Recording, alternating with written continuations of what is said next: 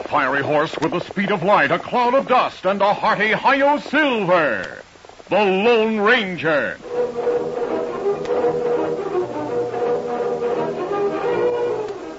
Before this exciting adventure, a word from our sponsor.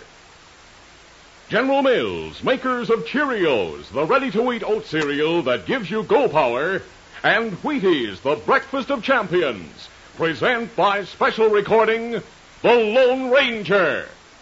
When boys line up to run a race, galloping Gordon sets the pace. He comes in first because he knows he's got go power from Cheerios. Yes, he's got go power. There he goes. He's feeling his Cheerios, Cheerios, Cheerios. And so will you, once you're eating Cheerios every breakfast. You'll say the Cheerios taste simply wonderful, too. They're already cooked, shaped like little round O's, and just full of good toasted oat flavor. Pour out a big bowlful, add fresh milk, and pitch in. You can almost feel the go power. For a Cheerios breakfast is one of the finest ways you can get the vitamins, proteins, and minerals your body needs. A bowl of Cheerios and milk really starts your day right. Helps give you the good red blood, strong bones, and muscles. Go power, you'll get it from Cheerios. Try it, and folks will say, he's feeling his Cheerios.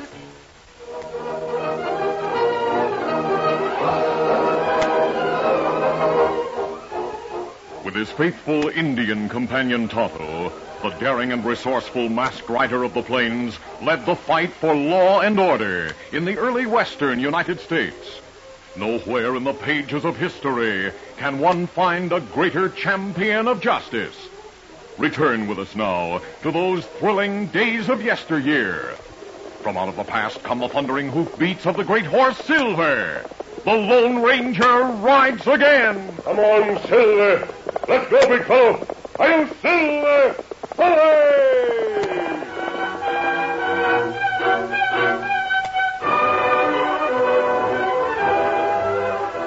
Barnaby Boggs was a man of questionable background. Among other things, he had been a rainmaker and a medicine man.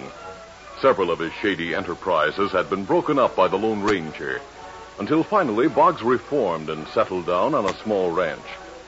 After a short time, he became bored and eager for the activity of community life.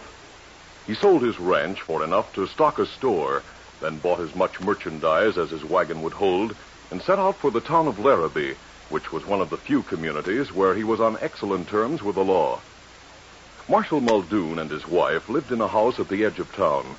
They were on the porch when Boggs' big wagon came into view. Why, it's Barnaby Boggs. Sakes alive, Tom. What's he doing back here? I'd be glad to see the old galoot. He's stopping his wagon out there in the field. Why doesn't he bring it into town? Welcome to Larrabee, Boggs. How do you do, Mr. Boggs? How do you do?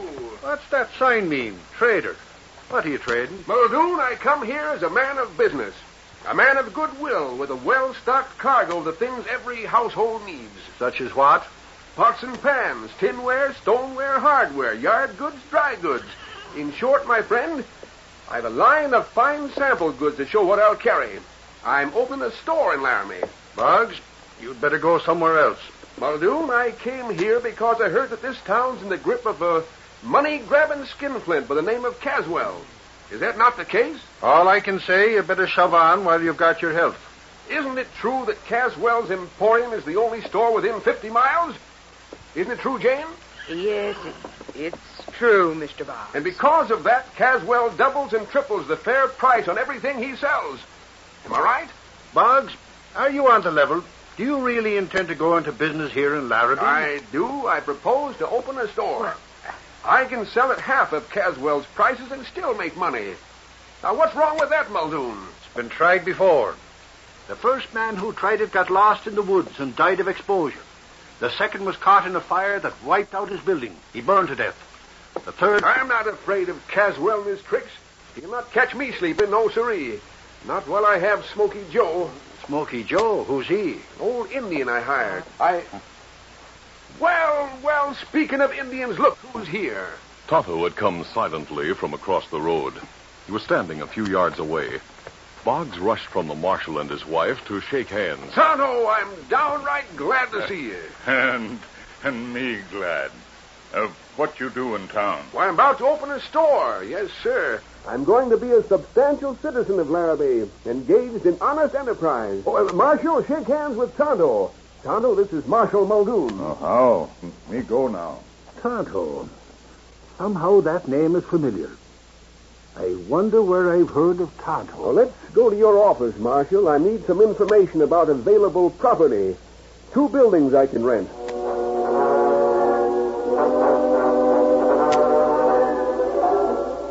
Meanwhile, Tonto and the Lone Ranger were waiting next to their horses for Boggs to return to his wagon so the masked man might talk to him.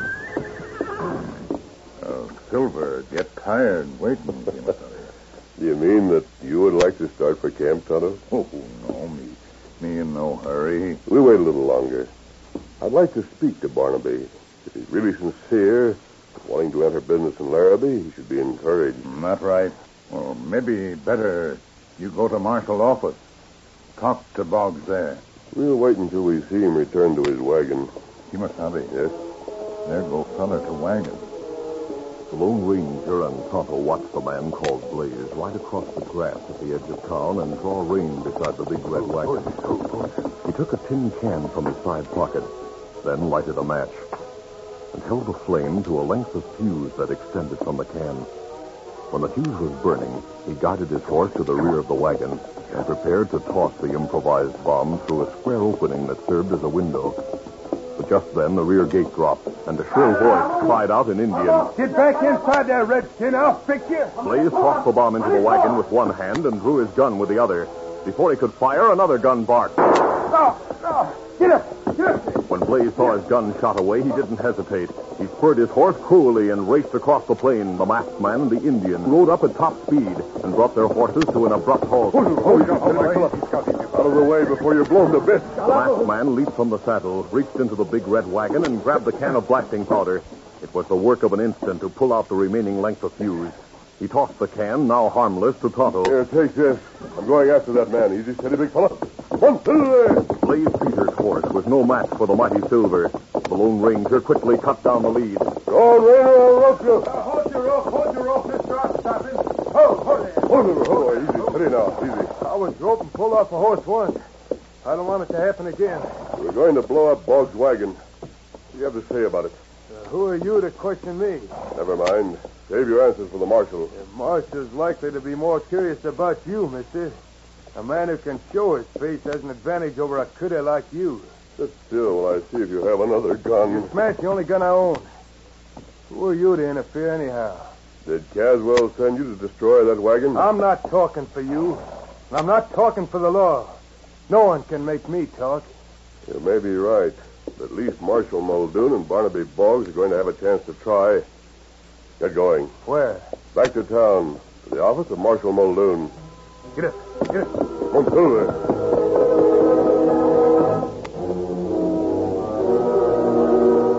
The Lone Ranger created a stir as he rode through the main street of Larrabee with his prisoner.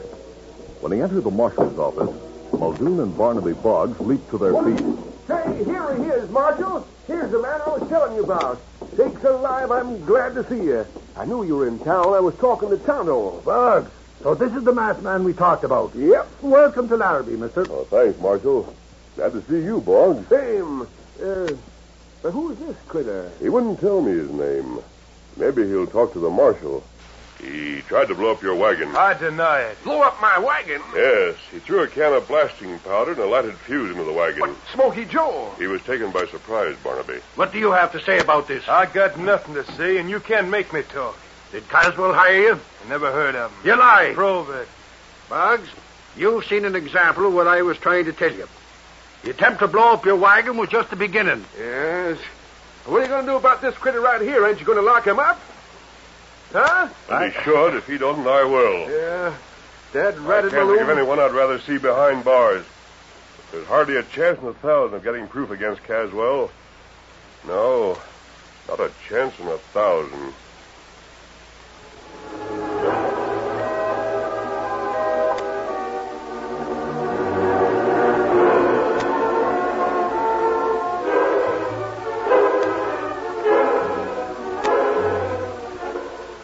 Despite continued questioning, Blaze Peters refused to talk. He was placed on trial and given a sentence of 60 days. He served his term in jail. After his release, he went to Caswell's Emporium. Caswell and Varney stood in front of the building looking at the newly opened store across the street. Howdy, Mr. Caswell. Hello, Barney. Howdy. Glad to see you, Blaze.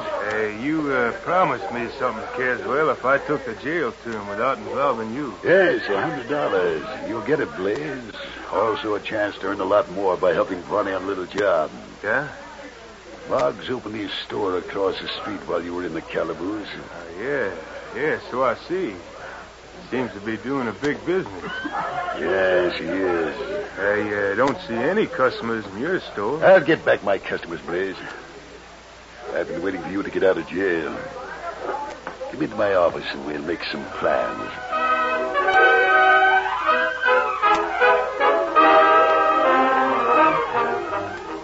We'll continue our Lone Ranger adventure in just a moment.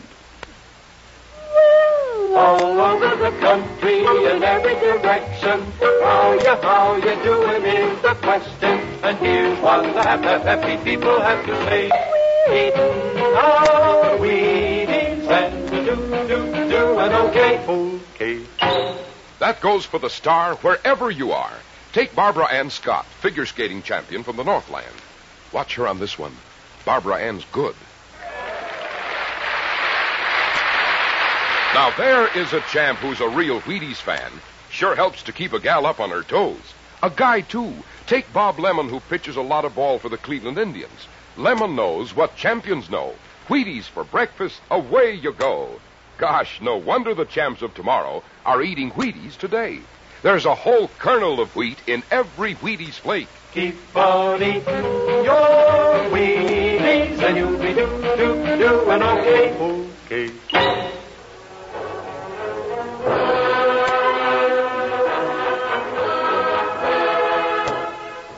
Now, to continue.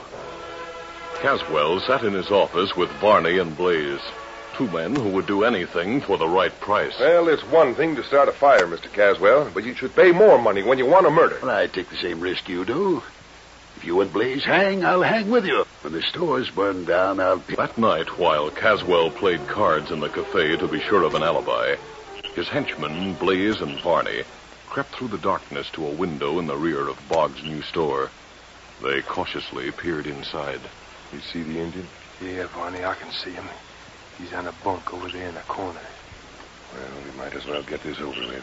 Right on the window. Indian's awake. He's looking over. I'll motion to him as if we had something to tell him. You stand ready with a knife. He sees us. He's coming. Hey, open the window. We got something to tell you. Not too loud, Blaze. No one will hear us. Blaze has got something for you, Smoky Joe. Here it is. Good work, Blaze. Now push him back inside. Then we'll start the fire.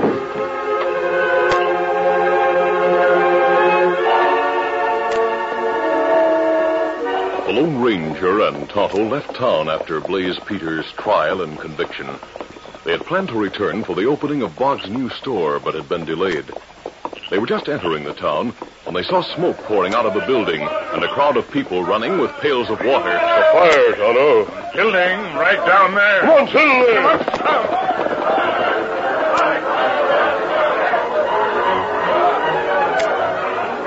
The people in town were trying to fight the flames inside the building by throwing water through the windows, but it was a futile effort.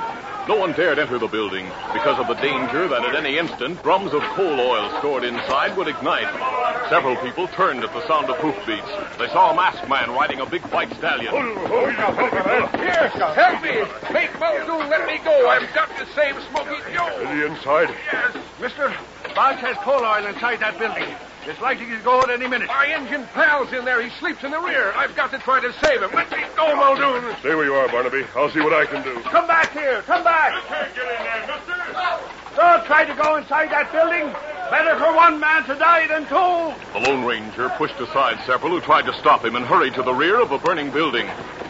The masked man looked through the rear window into the small storeroom that was rapidly filling with smoke. Flames had already broken through the wall opposite the window, and by their light, the Lone Ranger saw Joe sprawled on his back. He leaped through the window, picked up the Indian, and carried him out. When he reappeared in front of the building with Boggs' friend in his arms, he was greeted by shouts and cheers. Doggone, mister, you did it. You saved Smoky Joe. You brought him out. I'm not sure that I saved him, Boggs. Is Smoky Joe hurt bad? Yes, but not because of the fire. He'd been stabbed in the chest. At that moment, the coal oil ignited, and the entire building became a mass of flames. The doctor examined Smoky Joe and announced that his life hung by a slender thread. There was a chance he might recover, but on the other hand, he might die without regaining consciousness. When the doctor had gone, Barnaby Boggs turned to the masked man and the marshal and said, Murder, that's what it is. And Caswell's behind it. Bring the doctor back here. I have an idea. What is it? The doctor will cooperate. We may be able to trap the man who stabbed Smoky Joe. What's your idea, mister? Spread the story that the Indian is sure to recover, that he'll regain consciousness. Aye, savvy. You figured the killer will come back to finish his job. Is that it? He may. At least the plan is worth trying. I'll get Doc right away. The doctor promised to cooperate in any plan that might lead to the capture of the man who had tried to murder Smoky Joe. By noon the next day, everyone in town had heard that Boggs' old Indian friend was likely to recover consciousness and describe the man who had knifed him. Caswell, Blaze, and Varney were deeply concerned as they discussed the situation in Caswell's office. You better take steps, Caswell, and fast. That redskin will talk our necks right into a hangman's rope. And if me and Varney are jailed, we'll tell who hired us. Remember that. Right, you... Steady, Caswell. We're not fooling. Yes. Well, there's only one thing to do. You've got to go to Boggs' house tonight and finish the job on the Indian. Tonight? You can't go there in daylight. We'll have to trust to luck that Smoky stays unconscious until after dark. What about Boggs? I'll keep him occupied. Now get this straight. Just after dark, you boys be watching. When you see me go into Boggs' front door, you sneak around to the rear window. Climb into the room where the Indian lies unconscious and let him have it. This time, make it permanent. Is that clear? Right, we got you. All right, then. At 9 o'clock tonight, I'll call on Boggs.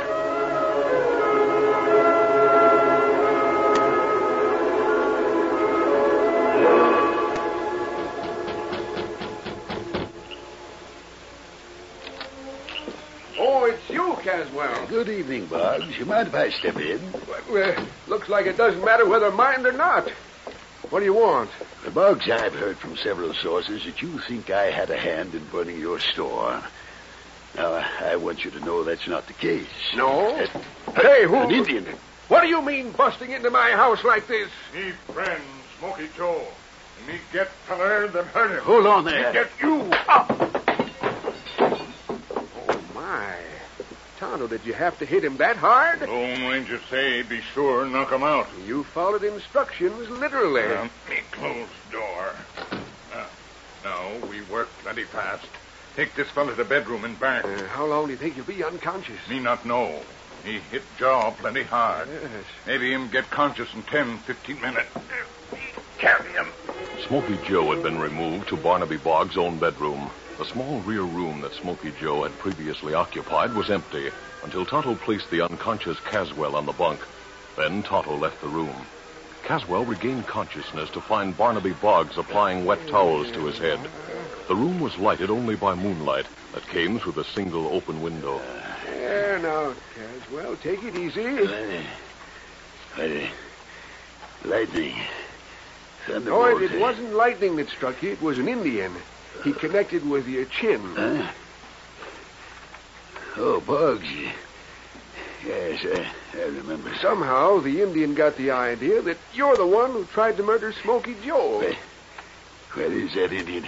Smoky Joe? Oh, I moved him to my own bedroom. Hey. Bed's more comfortable. I want a light. You don't need a light. Just wait right there. Alone in the small room, Caswell sat up in the bunk. He ignored the pains that stabbed through his head as he pushed aside the blanket. He placed his feet on the floor and was about to rise when he saw the head and shoulders of a man silhouetted in the window. The battered, wide-brimmed hat was familiar. Barney! The figure leaped through the window with cat-like agility, grabbed Caswell, and clamped one hand firmly across his mouth. Barney, wait! Wait, listen, wait, let it go! Caswell struggled furiously as a second man climbed through the window. The two assailants threw Caswell to the bunk and held him there. Then the hand slipped from his mouth. Barney, Blaze, wait, listen. Don't stab me, I'm Caswell. How did you know Barney and Blaze were coming here to stab someone? What? What's that? You've convicted yourself, Caswell. That voice. You're not Blaze. Muldoon's the name. Bring in the light, Boggs. Here's a lamp. Looks like everything worked out first rate. Anything to say, Caswell? The masked man. That hat, I thought... I borrowed Barney's hat. When you saw me outlined against the window, you made a natural mistake. You thought I was Barney. If this is a joke... It's no joke, Caswell. We caught Blaze and Varney as they were about to climb through that window. They're outside right now, tied and gagged, and watched by Tonto. You hired them to burn Boggs' store, to murder Smoky Joe. When you thought Joe might live to identify them, you sent them here tonight to finish the job. No, they lied. They lied, I tell you. You knew they were coming here, Caswell. You proved it when you were struggling with the masked man and me. You called us Blaze and Varney. You told us not to knife you. Get me out of here. Get back. Sit down on that bunk. Where are your handcuffs, Marshal? Right here. No, wait. Let me talk. Boggs, listen to me. Boggs, let me talk to you. Be quiet, Caswell, and listen to me. Fortunately, Smoky Joe is going to get well. So you and your pals are spared the rope at the hangman. We can't convict you of your former crimes, but you may be sure you'll get the limit of the law for arson and attempted murder. How don't I have a lot of ground to cover, Marshal? Blaze and Barney are right outside this window where we left them. You'll need no help to take them to jail. You needn't worry about me. I'll see that the people in Larrabee get a fair deal, all right? Yes, Barnaby. I know you will. Adios. It was a trick. That's what it was. The whole thing was set up to trap me. That's right, Caswell. And the trap caught the rat. My thunder, it happens every time when things are handled by the Lone Ranger.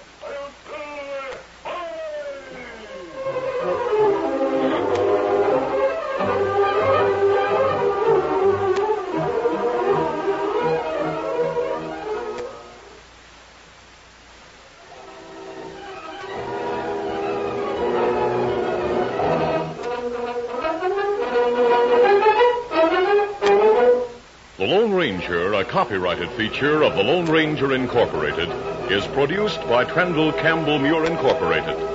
The part of the Lone Ranger is played by Brace Beamer. Your announcer, Fred Foy.